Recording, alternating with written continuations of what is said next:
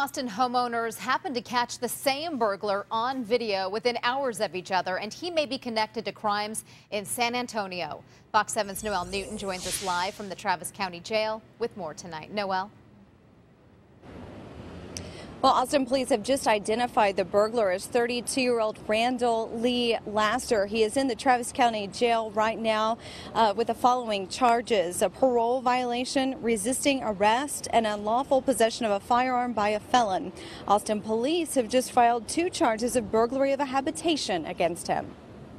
On Monday afternoon, a burglar pried open the back door of a home in the Wooten neighborhood of Central Austin. He was captured on camera walking from room to room, speeding up as the alarm system kicked on. He's out in less than a minute. Homeowner Allison, who asked that we withhold her real identity, watched the video after being summoned home by her alarm company. Your immediate thought is, he's in my children's rooms, he's in our bedroom, he's going through my personal things. It's a horrible feeling. Allison says the man ignored the big-ticket electronic items and instead targeted 2 of her most precious belongings. He stole some jewelry that was sentimental, which we saw on video later, him putting it down his pants.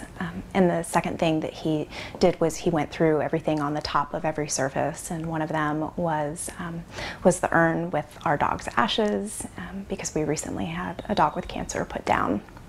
Allison and her husband put the video on neighborhood social media sites. By morning, those posts somehow connected her to a woman whose home was broken into near Breaker and North Lamar. Photos that woman posted on Reddit showed the exact same man in the same shirt.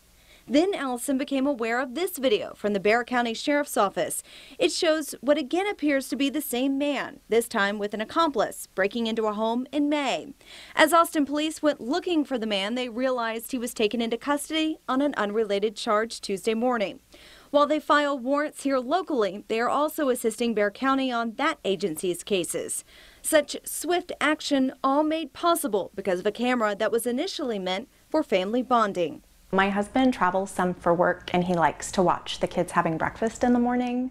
So that was the initial reason that we did it, for just family connection purposes, but it absolutely served a purpose otherwise.